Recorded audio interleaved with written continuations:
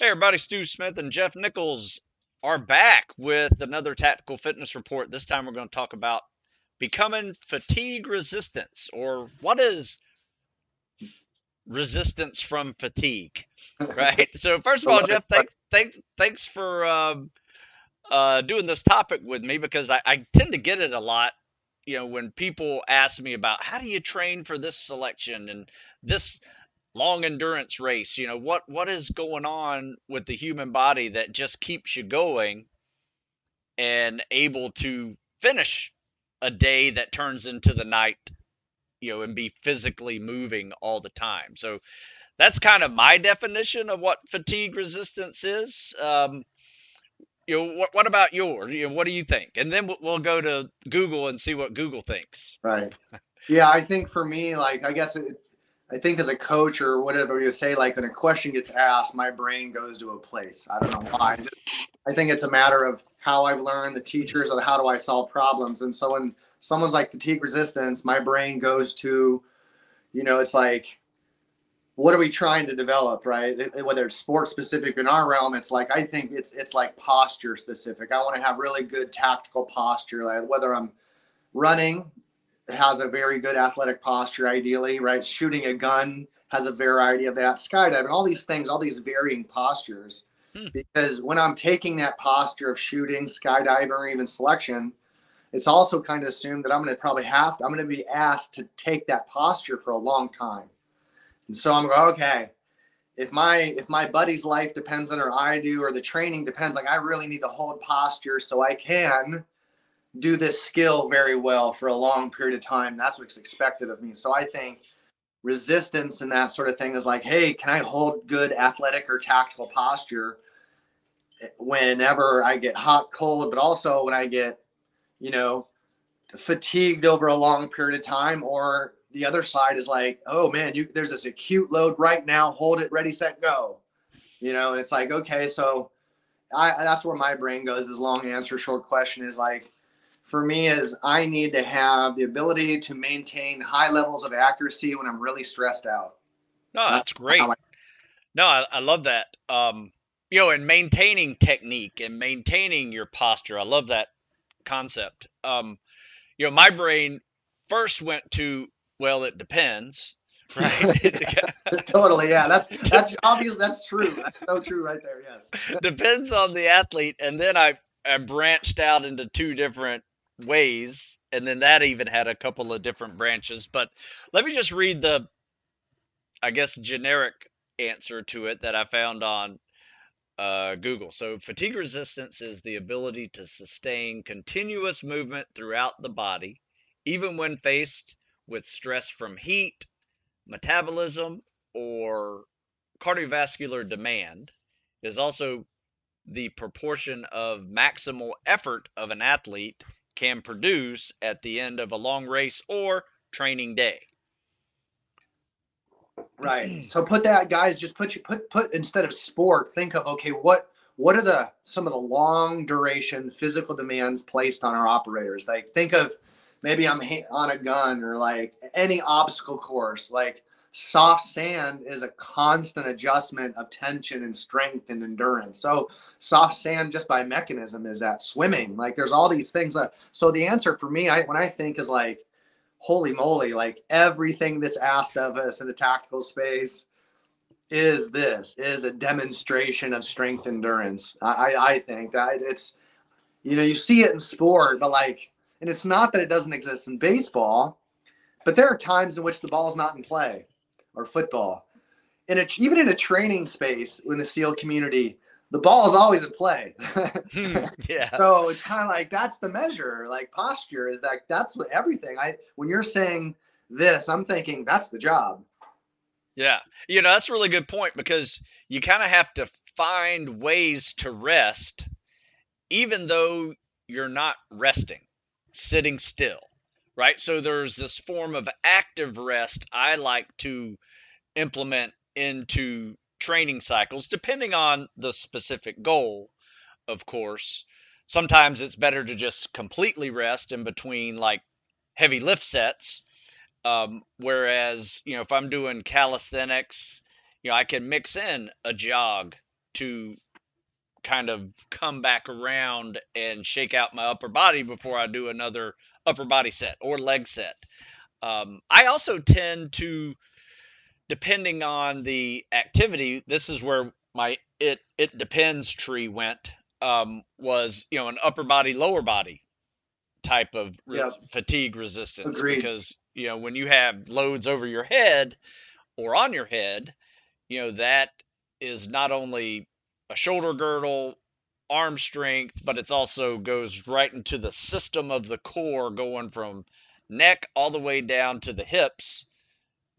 Then it also involves the legs. So I mean, it is a load bearing durability, but it is also a uh, kind of a high mileage, whether you're walking, running, load bearing, rowing, you know, whatever that activity is, endurance, work capacity, all blended in there. So in the end, it was really becoming a well rounded athlete, not having too much of one thing to the detriment of another, you know, and by assessing yourself, figuring out where your strengths and weaknesses are, you can start focusing on these weaknesses and get those weaknesses up to a higher level of almost strength compared to your natural strengths.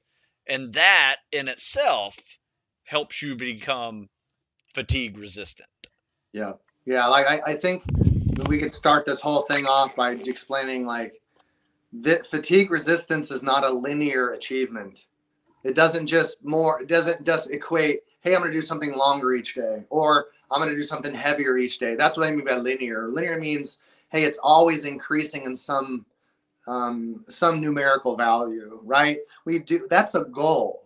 We want to have that increase at the end of our training session, but every day you shouldn't expect it to be a continuum. Because if it is an actual continuum, there's one thing for sure that's happening is your load isn't enough. Just that's that. Like that's like going to the gym every single day and doing the same exercise and never getting sore. It's like, okay, doesn't mean the exercises are bad. And it doesn't even mean you're not putting the time in. It just means that the effort, the focus, or like the relationship you have with the activity isn't there. And so like here's kind of where I see the job even later. Here's the depend side even more is, okay, we say sport.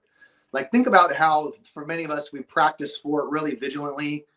But what does practice look like in between the sessions of training? They're pretty benign. Guys are laughing, joking, moving around, whatever it might be. But then I think, okay, what does the rest period look like in between the kill house runs? No one's screwing around. No one's doing this. Like there's a different point of focus to it. There's a different attitude entirely.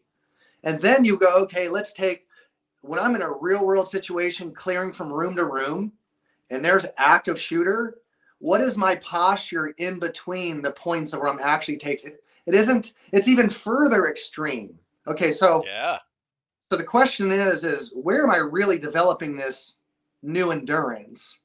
Because most guys that we train, it's not about having to have to push them and do harder. We got to pull them back to regulate their real effort in activity. But then it really becomes, oh wait, like I actually don't need to get these guys to throttle back during the motion. I need to get them to just take a breath, focus, and calm down in between them. Yeah, that's really what I'm training. So it's like, so my thought is this, is like, question is like, well, how do I know I'm getting more endurance or more fatigue resistance? You look at their posture and their behavior during their rest periods. That's how you know it's happening. If you're like end of set or end of sprint interval and you're chaotic, or I'm really tired and out of breath, but I have a process that I fall into. And so that people are like, well, what's strength, endurance, all these sort of things? And I go, well, it can be measured. You just got to look at how they rest. Yeah, and time it.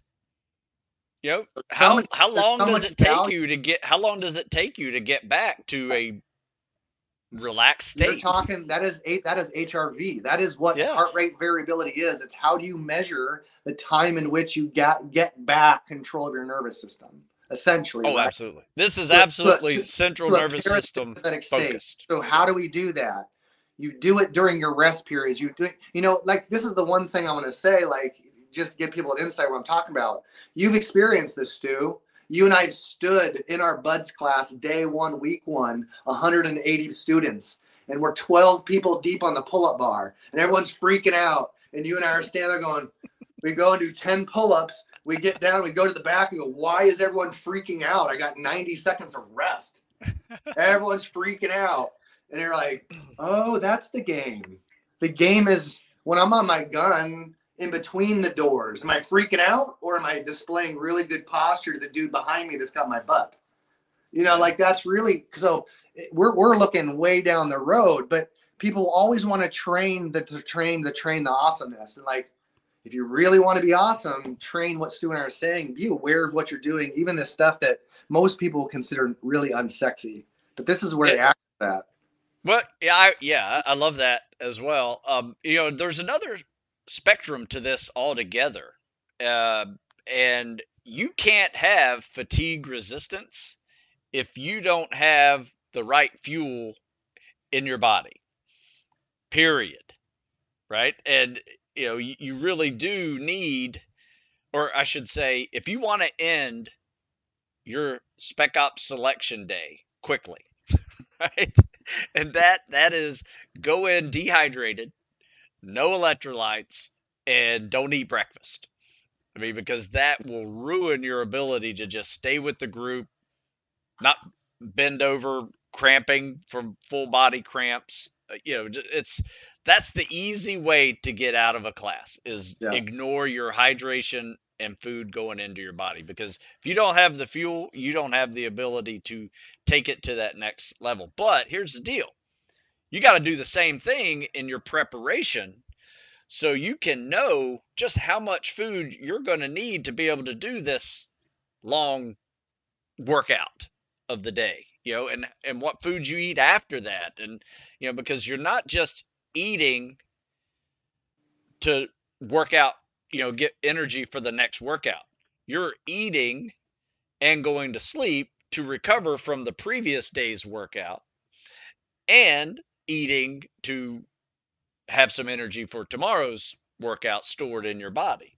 Yeah. You know, so I would say if you needed to focus all of the time on something that makes you fatigue resistant, that is your food and hydration. Period. Yeah, That's it. All the time, John. Yeah. I would agree. I think number 1 and 2 are definitely. I put food and hydration before sleep merely because sleep, even when everything else is perfect and we want our best sleep, we a lot of times don't get it. But when it comes down to food, we have a little bit more control over that. And there is a sense, and there is a reality, and there is a belief from my part, from experience, that a little bit of sleep deprivation with a really good diet, a really good fuel source, leads to very little physical performance deprivation unless it's chronic.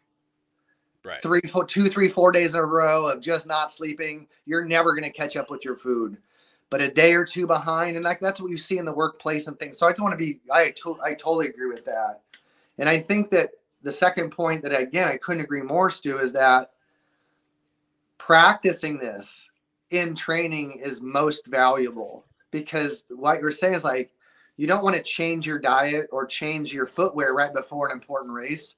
It's like, we want to go, okay, I've never been someone that can typically have a big meal, go for a big long run. So knowing that I'm not successfully able to do that regularly, well, I got to find a way to at least consume some food, hydrate for sure, that I know I can maximally put out, but not make me nauseous or throw up, right? Because that's the game. That's the game we play. So I agree, Stu, guys. Practice this. Find some fruit and simple hydrations that you can get the necessary calories to at least get through that event, so then you can get to lunch and actually refuel. Because the most common reason why we see well-trained people have a real difficulty in selection is that they get behind on their food, right? Then they get sipe, and then it really like that dehydration leads to a real big respiratory issue that really, you lose your appetite and you lose your hydration. The next thing's going to happen is you're going to stop sleeping well.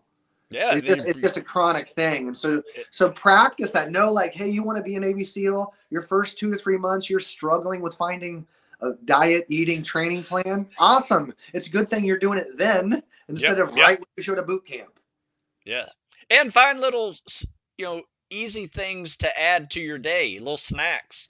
I used to grab an apple from the chow hall. I'd take little honey packets, peanut butter packets, whatever it was, and just throw them in my locker. And when Yep. I had a minute, when I was changing out for the next evolution or something, Yep. just suck those things down because Fruit and nut butter, fruit, honey, nut butter. Like, if I had to do it all over again, I'd always have coconut oil, raw coconut oil on my shelf. I'd have raw peanut butter. I would definitely have salt. I'd have like some sort yeah, of mineral, just regular salt, not sodium salt, like real salt. yeah, And I probably would always have fruit in there yeah, and water. That's what I'd always have in my lockers, just because I know that spectrum is really quickly consumed. It's not going to give me any sort of stomach disruptions. And once I'm into training and my body consistently gets that nutrients, it will learn how to use it as fuel.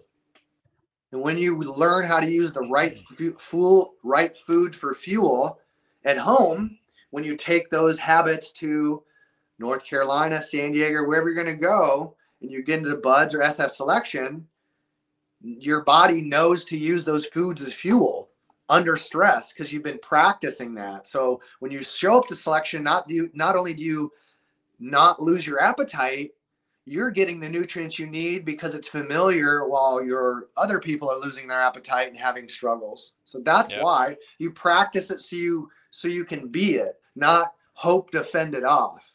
yeah. I love that, and that's the fueling side, right? You can't go any further without the fueling side. That has to be optimal as best it can be. I agree with you 100%. Sleep is marginal at best. When you're going through, especially at Bud's selection program, so you can get some sleep. You get weekends off. That's Yeah. when you can play some catch up if you need to. Yeah, once you get through Hell Week and some of those milestones, Yeah. my experience and so many are just do like, how good could you sleep post like some of those big evolutions? You're like, oh my God, Hell Week, I could sleep pretty good. When I got through pool comp, it was like, okay, sleep have improved. Island, I'm granted there's not a lot of it at times, but God darn, I could sleep anywhere for like the first year out of Buds, right? Like, Oh it, yeah. it, Yeah. deployment sleep and life sleep and things like that has this whole other conversation. But also keep in mind, loss of sleep is an indicator of high stress.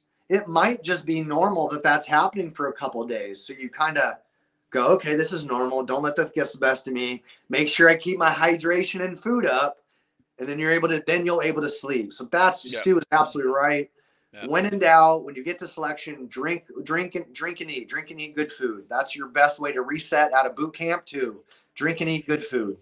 Yeah. And something I would say the other side of the story of this one is how you're training. Like, what are you doing to build resistance to fatigue? You know, Especially when it comes to, let's say, you're preparing for running on the beach, rucking, carrying logs and boats. Okay. A very common worry that we all had going into it, and many people have right now before they go. Um, my advice on that is to, build your running base is what you should to be. And, there's debate on how many miles a week you need to do. And, I'm not really here to get into that, but you don't need to go so high that you're just blowing it away and you're neglecting the durability side of that equation when it comes to strength and, just stability. Um, but you also don't need to go so low where you're not, addressing the endurance side of that equation. So, You bet. somewhere in the middle. Um, I've always done it this way with our guys is we try to make a variety of different running workouts, right? So we're focusing on hill day. So we're trying to make running a little bit harder by running up hills. We do a beach day when we're running on sand and getting used to that dynamic, surface. Um, we even go into the gym And if you don't have a beach to run on, that's cool. Do it on a stair stepper. Put a weight vest and go on a stair stepper. I mean, that's a brutal one. Assault bikes, right? That's another good one that gets, I don't know what it does. I mean, the assault bike compared to a life cycle for me is just like, I feel like I'm a diabetic when I get off an assault bike. I mean, it is Oh everything yeah. working, and it's tough. So you can make these things harder. Make an event like running harder by just adding just a little element, sleds, rucks, um, you know, just, all of those are ways to make running harder, and that is not something you do every day. This is a periodic thing. When we talk about fuel and hydration, that's an everyday thing. This might be, a once or twice a week event, and then you do some normal running or swimming or biking. As you know, Jeff, I'm kind of like the triathlon approach to this training, Hmm. where instead of just long, slow distance running for days and building up your mileage up really high, why don't you do like a triathlete would, and 2/3 of your cardio is a non-impact day. Right. You got to swim anyway. You got to Yep. run, but what's that third option for you? Maybe pick another non-impact cardio that's going to be useful for you. Yep. Yeah. Biking, rowing, stair stepper, whatever. Yeah, and that like again. We you and I know how we work, and that's like always. There's never an issue between that. Now the way that we simply do it is like because we how do I say that, we let people in the door differently than you do. So that's the difference too. Is like when we get these questions, we test them, right? Yep. Well, that's what we do. So we're looking at their work output, their numbers, their size, all these sort of things that I look on the very mathematical strength coach side a little bit. So I look at that and I go, okay, and we do just like in the same sense as like if athlete X, when we see their splits and we're seeing where their splits, they're getting an anaerobic wall plus their sit-ups and all these numbers, we look at that and go, well, that's what your problem is. You're an anaerobic or aerobic deficit. It's really clear within the numbers. And we go, okay, so for this person, we would have them do, right? Yes. A low impact aerobic based or a mid impact, because they may have really good lungs, but if they're not able to exhibit strength, which isn't, strength is posture Yeah. over time. And so it's like if they can't even stop their body weight from doing something athletically, we know they're lacking strength. Oh, So absolutely. we need to get them stronger numerically, and then there's ways to do that. So it's because people have to pass a test to train with us. We don't have to.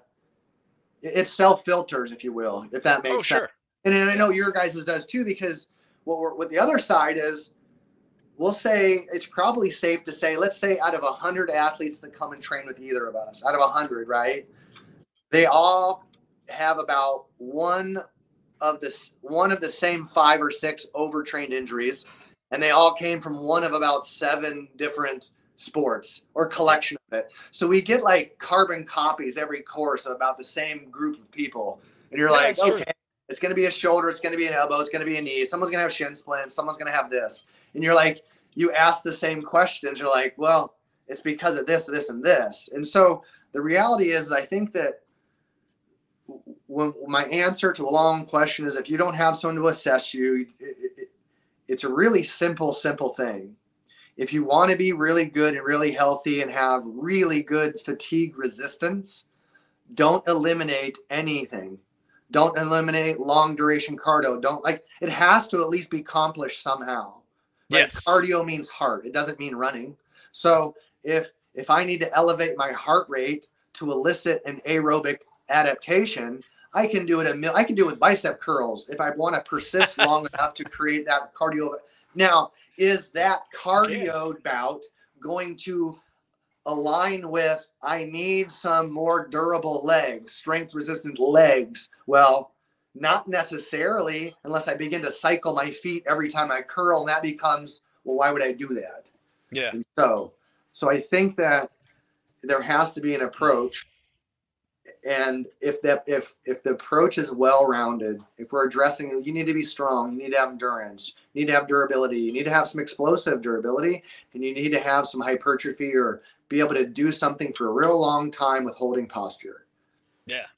I love it. Yeah, but and That's that like our initial idea, what our initial question that when we were asked this question, that's exactly how it went. Mine split into, well, it depends. Are you an endurance athlete? Are you a strength athlete? yeah, Because that athletic history is going to really drive how you come back together and become a tactical athlete who is durable enough, has some work capacity that you can lay off the you can put the fatigue down the road a little bit longer. And there's another component to this, is that you also have to be able to continue moving while fatigued, right? And what is that? Now we're dipping into a mental toughness side of fatigue, but it still comes back to your fuel. yep, What energy system are you now using when you've burnt all the fuel in the tank and you still keep going? yep, You know, you still have a fuel system, and you still have to engage this level of mental toughness, because I will tell you, pushing through fatigue is never pain free, right? yep. There is something that hurts along the way, whether Um, it is structurally or cardiovascularly. Something's going to be bothering you when you yep. push through fatigue. And then for me, the other thing is the backside of that. Like, why are we doing reps and sets? We are trying to challenge a posture. That is the challenge. It isn't how many bicep curls can I do. How many times can I hold a posture in which I'm deciding to bend my elbows? Like, that's what I don't understand also about a person's willingness to do ugly reps. Like, Mm. it really is this really like bad thing we need to change. It's the fact that we've accepted, we begin to say, oh no, it's just, let's just do them, do as many as you can, even if they're bad. Well, You know, that's the big difference, because we get a lot of people that don't have that athletic background. They don't have, like, those people aren't the endurance or the strength athlete. They're neither, and so their collection of adaptation is different as well. And yeah, it's a good where point. where is it? There's only the thing that I believe that where is it that we can test, evaluate, measure, and reproduce our most practice reps? It isn't going to be in the road. It ain't going to be in the pool. It's going to be in a weight room. Now, Yeah. when you get good technique in a pool, then the pool becomes a place to do that. But only when your technique is good, because again, then we're just doing bad reps, and bad swim laps don't equate better swimming. Yep. Right? And so same with really, really, really bad gait doesn't elicit better running. It eventually runs into bad hips, knees, and ankles that never elicits a good running. So Yeah. technique is everything. You're only as good as your accuracy. Like, because again, I have two pistols. Both of them got 15 rounds in it. Am I just going to close my eyes and pull the trigger and go 15 rounds is the same as if I aimed for 15? They're certainly not the same. And Oh so, no. am I going to slop around and do my push-ups, or am I going to take an appropriate rest period? So it is really hard because I've got to focus and hold posture. That's the test, not the Yes. reps. Oh, I love it. In fact, you made a really good point there when you talked about, um, workouts being like one of the things you wish you could change. And I think the biggest thing we need to change is timed workouts, Yep. right? I don't care how quickly you can do the Murph. I'd rather see you do the Murph with perfect Perfect. reps That's every respect. time. I In agree. fact, people ask me all the time, like, how fast is your Murph? I'm like, I don't know. I don't time it. Yeah. Right? It's But just, no, I I always say just don't do it. I have too much respect for Michael Murphy to do a sloppy workout. Yeah. Yeah. Yeah. How It's about really that? true. Timed workouts are, I think, where you're right, things fall apart. Technique falls apart. Stability falls apart. Fatigue is is part of that. And working through fatigue, you might hit some mental toughness issues in there, but it doesn't do you any good if your technique starts to falter. Now your susceptibility to injury starts to increase, and it just Yep. goes downhill from there. Maybe it needs to be said, Stu, this isn't a game. We're not talking about sport. No. We're talking about men who train to carry firearms to take and protect human life. So why is it that accuracy of the place that we can acquire the best adaptation under stress until we're in a stressful combat environment? Where is the place that we can best transition to stress acclimation? It's physical. It's the physical. That's why there's such a physical proponency placed on our, like, there, like, that's the thing, is like you experienced it year after year of all the young midshipmen coming in. What's one of the first things? Get fit, get ready, get in order. Let's do this. Yeah. Like, we've gotten so far away from that in some areas, and it's like the beginners of this don't. Some of them are just like, wait, what do you mean I got to pay this much attention? Like, you're going to be carrying a gun for a living, man. Like, this, it starts now. Yeah, very good point. Yeah, so things that I do, let's just maybe shift gears and talk about different styles of workouts. Things I do, for fatigue resistance is, higher volume lifting, calisthenics, um, even weighted calisthenics to a degree, pushing those reps. And there is a difference between fatigue and failure, right? So I like to push to fatigue, right? Maybe have one left in me, right? Unless, I don't feel like pushing to failure, and then that one coming down on my chest and sticking, potential for injury right there, all that, especially when you're that tired, you lose all your motor function.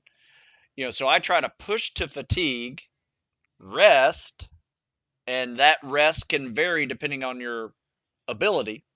That rest can vary as a nice slow jog, come back and forth, minute or two on the bike, or it can be a legit rest where you're just sitting in a chair trying to catch your breath, hydrating a little bit in between. Yep. But you will see your progression into fatigue resistance start to show itself when you don't need as much rest. Like, for me, that's kind of like that big assessment. Like you said, you're watching posture and breathing rhythms, during the rest sets. That's huge. And your need for rest at all, can get to a point where you can do an entire workout and your rest is completely active rest. Like, you never really stop moving in a hour-long workout. And you're just constantly going. I think that is a great indicator that you are building that fatigue resistance that people are looking for. Right. And again, it's like, then the other question is like, fatigue resistance for the selection student is very different for the operator. And that's Yes. what a thing too is, like, that's a whole other night and day. Okay. Like, so who are we really talking about, right? Because what you just mentioned, it's like, how much importance as a deselection student have they put on, like I said, rest periods? Now the operator is like, hey, my accuracy is really, really good because I have all this training. Well, how do I keep my accuracy up? It's what those moments of micro rest in reality or transitional exercises in the gym, those need to be practiced. Because, like, if you watch like a shooting competition, yes, they're shooting in these bays, but watch what's happening in between the movements. They're not sloppy. There is like choreographed movements in between the shooting stages. And it's like, we do that too. We actually have the shooting stages in between our sets with the guns. Nice. With our athletes. And what we do too is we program at some point, after week 2, we program their rest periods of, like, kind of, this is what you should be doing and feeling. And they all have pulse oximeters, so they can see it in real time, what their breathing is, posture. We're having them take bad posture and see how the difference is. Then we show them what is good posture. Is it hands on your knees? Is it hands over your head? Like, find out, and you can see it in real time. Find out what your good posture is in real time, and now practice it. Because if you're stressed out here and you know what posture to take because you've practiced it, whether it is whatever gives you comfort, and now you go to buds and do it, you know what's going to happen. You're going to calm down real quick compared to your peers. And so you could practice that too. But then again, are we practicing it just because we hope? No, we can measure this stuff in real time, easy. Sure. So that's kind of our approach is like, and then what you do is I don't have to use a measurement anymore, because once I practice a number of breaths and I take, maybe it's 6 in, 6 out, right? That's 12 seconds. By 48 seconds, I have 4 breaths and my heart rate's down in 4 breaths. Now I don't have to count. I know I can do it in 4, but if I'm really stressed out, I can do it in 7. So what am I really practicing? I'm practicing, I need this watch, or am I feeling it? And so we get the guys to practice that. You can do it in the water is the easiest place to do it. It's called the mammalian reflex. So like once you train somebody to get that, elicit that response, oh, remember, breathe. 7 breaths, off the wall, go. And so we just time it. But you got to practice it. And that's where human performances is at. Like we don't have to guess anymore. And you see it all the time with your guys, the trained eye, you can see it as a coach all the time when it's happening. And so you can intervene. And that's why it's also good to be in our position. So we can help guide people, because once they experience the way through with Stu and I, they just become mentors in the teams doing it right. Yeah. It's a really good point you made there at the beginning of that, about the difference between selection prep and operator prep. In fact, I break down tactical fitness in multiple phases, and you can kind of equate them with levels of school. So like phase 1 of tactical fitness is you have to pass this fitness test in order to get accepted. That's kind of like elementary school. Yep. Okay. Then you got phase 2. And phase 2 of fitness is, preparing specifically for that selection. Right? Those two look different from each other. Yep. Right? That's kind of like high school. Right? And then you have phase 3, the operator. Completely different process of maintaining your physical abilities, your ability to mitigate stress, your ability to, think clearly and creatively and get through problems. All of those things are part of the operator. I call that phase 3. That we'll call that college level, right? And then you have the experience of another level of that, which we will call grad school. Phase 4 of tactical fitness is taking that level of ability and becoming a tier 1 asset, right? So all of those look different. Yep. Right. And where I think a lot of the younger people get confused is, they think they can prepare for buds just using PST prep, or they're using operator workouts to prepare themselves for selection. Right. Yeah. You see, I totally agree. It gets all that. So you got to follow this system, and build yourself up progressively through this journey. And now you will be back into a world, if you're an operator, you will be back in the student world of having to pass a fitness test and a selection to get through another level of training and being a tier 1 operator. So all of these things kind of do get intertwined, but at first they do not. Agreed. Right? Totally. You got boom, boom, boom. There's a specific process for you to get to and through this type of training. And then the beauty of when you're an operator and moving within the ranks of the operator world, now, like you mentioned, there's a human performance world there. You have world-class trainers that you can get information and training ideas from. It's a completely different world.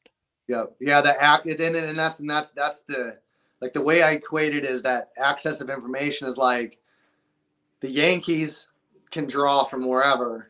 They have a minor league, AAA, AA, single A, and low A rookie team. It's like they're all the Yankees, but the access of information is not the same, and it's not meant to be, because they're feeders. They're feeders to the end state, and that's so the thing too is like what again. Your point is like I had a kind of a look at the end state of it, and I'm trying to reverse engineer it so it's still valuable for the person at the beginning.